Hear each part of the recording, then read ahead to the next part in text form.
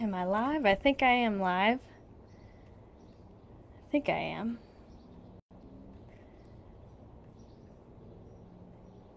Always a little delayed on here. Still trying to figure this stuff out. Good morning. My name is Jocelyn. I am a doctor of physical therapy, specialize in pelvic floor physical therapy, and I live in Scottsdale, Arizona. I am the owner of the Vagina Doc Physical Therapy and Wellness. I am a physical therapist, a coach, a friend, a daughter, a dog mom. And a fun fact about myself is that my signature is lipstick. I was literally on here, not on my personal page, filming a workout, and it was driving me crazy that I didn't have lipstick on. And I don't know why. It's not for anyone else, it's for me. But I just feel that much like sassy whenever I have my lipstick on. So that's a fun fact about myself. Shout out to MTays for that, and also shout out to Faith Ann from St. Louis. They inspired me to find the right lipstick for me.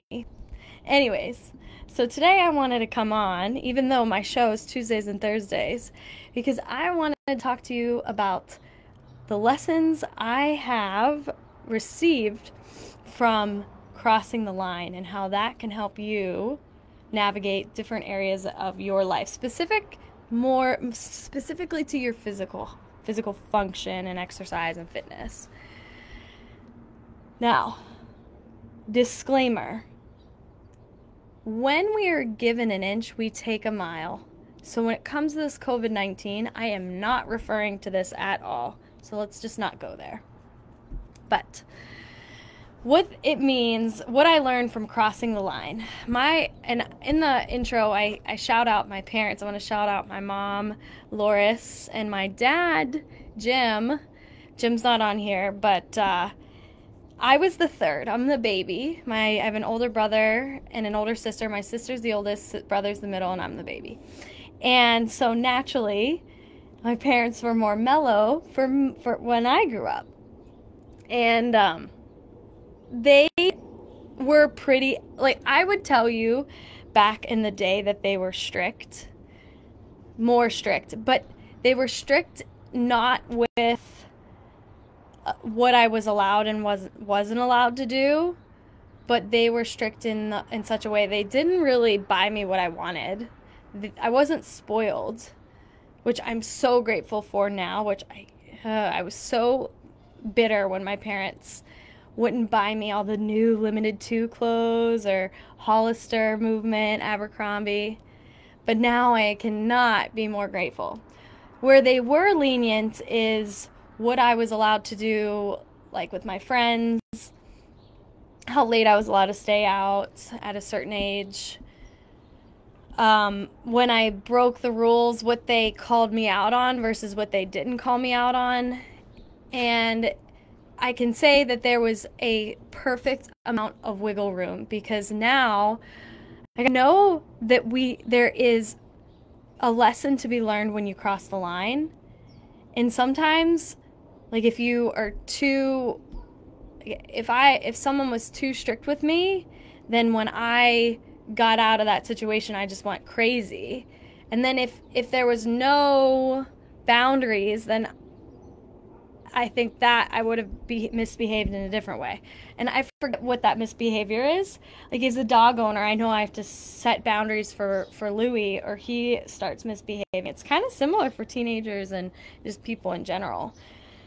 I also want to shout out to my parents for the love and the attention they always gave me. I mean, not in an obnoxious way. Like, my dad would spend hours with me outside retrieving basketballs. We would literally be shooting basketball for hours, and he would just stay there with me. He would throw, when I was a softball player, back forever ago, like when I was in elementary school, he'd be throwing like I don't even know what they're called, like high balls, not the alcoholic beverage, but way up in the air where I had to get underneath it And we would do that until it was dark and I couldn't even see the ball, and I would still be catching it. We'd play highlights, like football with the neighborhood kids.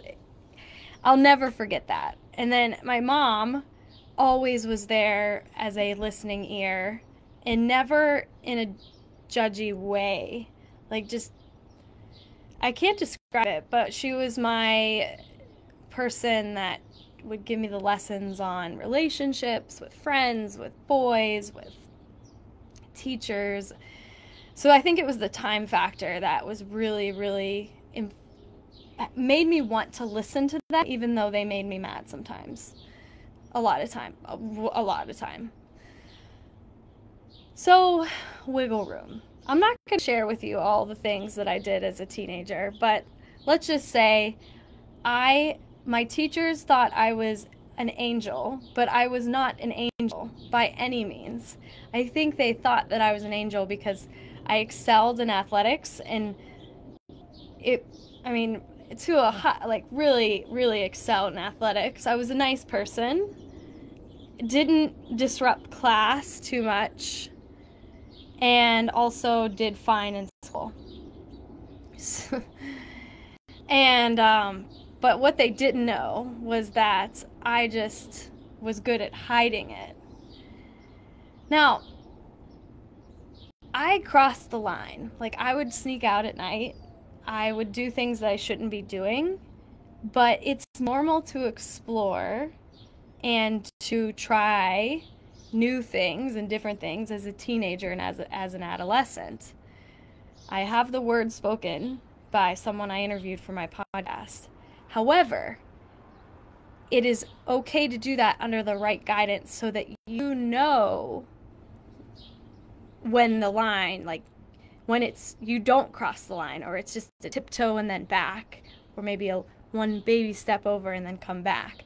I think I always knew when it wasn't okay to cross the line. I knew when it was, like, me sneaking out was whenever I took like maybe 6 inches over the line and then came back. There were times when I just tiptoed and then went back and then a little bit further and then back, but I always came back, and I always had a sense of this is or isn't a good time. But I can say I had that insight because I had guidance. My parents were just, I don't know what they did, because they made me mad in so many ways, but they were the best parents I could ever have really asked for in terms of getting me to where I am now in my perspectives, even though I've stripped away a lot of their perspectives, but they build the foundation, which is all that matters. Because we are supposed to become our own individuals. And I definitely have. So how does that relate to you? Well, when I'm working with my patients, I think that they are not sure if they should be doing something or that is outside the realm of rehab, or is outside the realm of...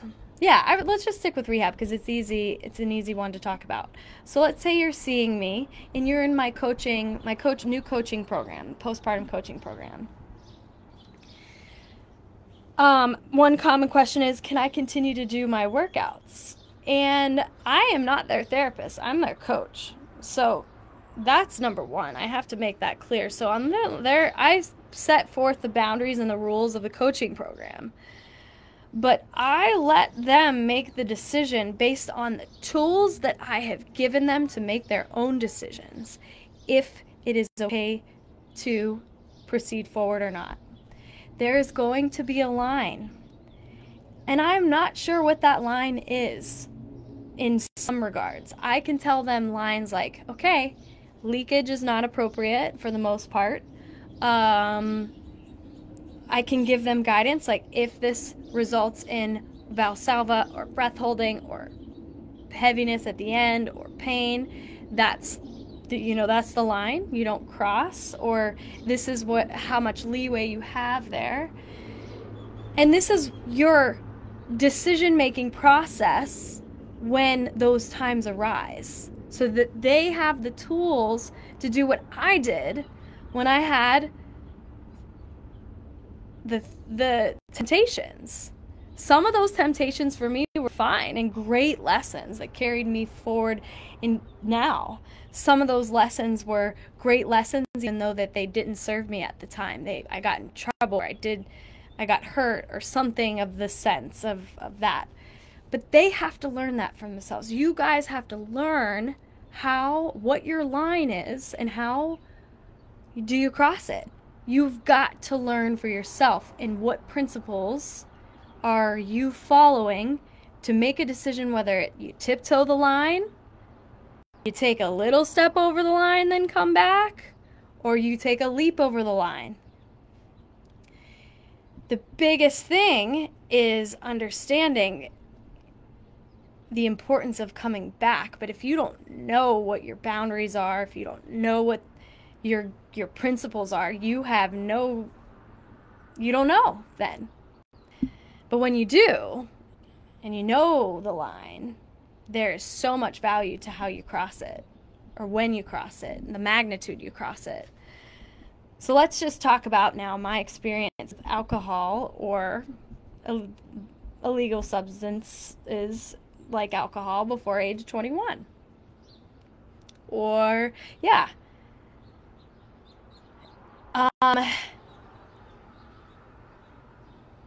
We all know in the States you cannot drink, it's illegal to drink before the age of 21. I will admit I may have done that, maybe in the presence of, it was always safe, but I knew the principles. My parents said, look, your body isn't mature enough to handle it. You might make a bad decision that you regret. You could say yes to something you would typically say no to. Which could result in life-changing things. Like you can become pregnant if you decide to consent. Or you can decide to get behind the wheel with someone who or get in a car with someone you shouldn't be getting in a car with. Or you might choose to do something even more illegal. So I knew my principles, and I knew, I had to learn for myself. I really, those were times where you just tiptoed the line and then came back, but it's normal for kids to want to explore, right? My parents never gave me the permission to do that. However, I can tell you, I did not go wild. I knew my boundaries moving forward whenever it was legal. So, how does this relate to exercise? Well, I told you about my postpartum coaching program and how I give them those principles. I tell them basically what I just told you, all the rules related to the illegal substances. This is a different frame. They know their body, and now I give them the assessment process to decide, to drive their decision making. But let's say if you are not part of my coaching program and you're just picking out a workout, well, you need to explore. You need to decide, hey, is this for me? Is it not for me? Is this serving me? Is this filling my cup, or is it not? Do I leave this motivated, excited, happy, energized, ready to start the day, or ready to go back home and serve my kids, serve my partner? Am I ready to go back to work and be more productive? Or is what I'm doing so intense that it just knocks me on my butt? Does it make me angry at myself and beat myself up? Does it make me depleted? Does it make me am I so just out of tune because I'm in pain?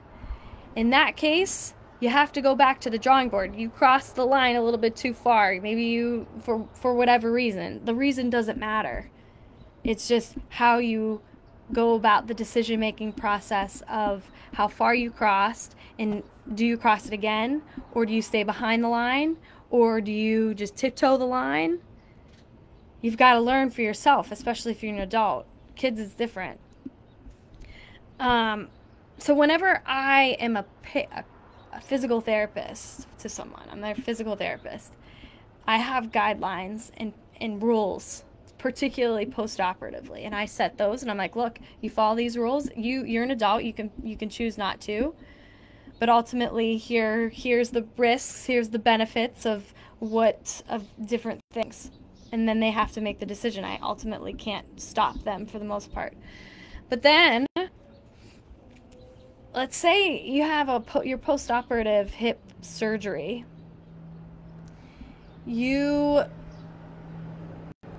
There's not hard set factors, or there's a lot with even pelvic health and women's health, men's health, gender health, that there is no research to serve as a guiding, to set rules, to set boundaries. So we have to explore. You have to decide, whether or not these like, let's say there is research out there, you have to decide if the range of which is published out there fits you. So for me, I've never, when it comes to heart rate and fitness never really translated for me. So whenever I was participating in research studies in college, I was definitely up there, one of the highest level of fitness, but my heart rate was showing that I was at a really low level of fitness. So you have to decide whether those values are something for you to follow, and at those objective ranges. Sometimes we don't fit into the range of what people would treat, but sometimes you still have symptoms, and you don't have to do this yourself, but you and your medical team have to decide, okay, do we cross this line or do we not? Whether that's to treat or not to treat. Same thing goes for rehab. We're not robots. We can't be driven by protocols. There has to be some room for exploration, for learning. But again, this isn't for COVID, this isn't for anything medical, it's more so for exercise and fitness and rehab. But I feel like as a recap, I feel like my own experience of crossing the line has taught me the value of